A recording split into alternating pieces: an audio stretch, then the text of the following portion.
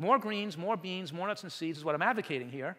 And that dramatically lowers the glycemic effect of anyone's diet because those foods are very low glycemic.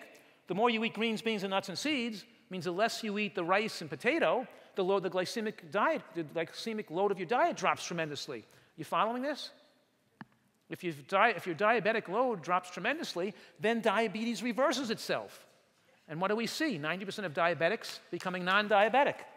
The average blood pressure in the study dropped by 27 points. The same amount of blood pressure lowering as the big study with 445 people with blood pressure medications. Did you follow that?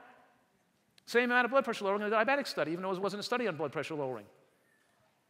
It's a study where people reversed their diabetic, and we saw 9 out of 10 people get off their diabetic medications and become non-diabetic. Mean hemoglobin A1C went from 8.2 to 5.8, which is in the normal range, and people didn't need medication anymore. If they go back, sure, are they diabetic anymore? Well, that's a semantical argument.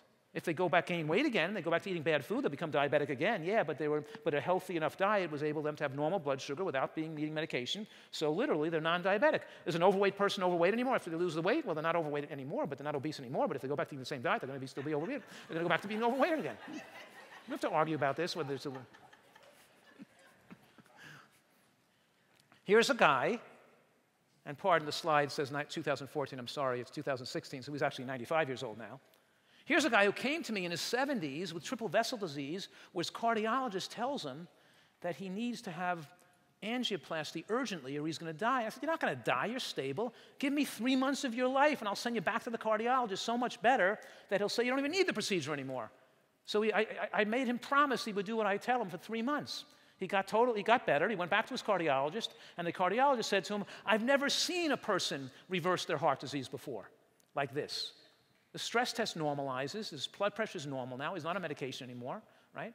But the cardiologist was me. I said, you're a cardiologist. All you see is thousands of people with heart disease. You've never seen one get better? All I see is people who get better. Maybe you should change the way you practice a little bit.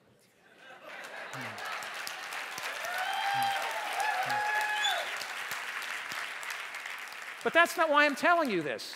The reason I'm bringing John Pawlikowski, and he gives me permission to use his real name in his case, but the reason I'm giving you this information and telling you his case is because he's still thriving now in his mid-90s, chopping wood and being physically fit. He's better shape now than he was in his 70s without heart disease. And every year he got older, his blood pressure actually in year 2 and year 3 and year 4, his blood pressure on no medication got a little better and better and better the longer he did the program. Point I'm making to you right now is that aging didn't create the disease. It's like water runs off a waterfall and hits a rock, and after 20 years, the rock breaks in two, but the rock didn't age. The water hit day after day. It's the American diet lays its effects on your body day after day. You age prematurely, and you age your blood vessels, and you create these diseases because you do the wrong thing over and over and over again. You do the right thing over and over and over again, it goes the other direction, no matter what age you are.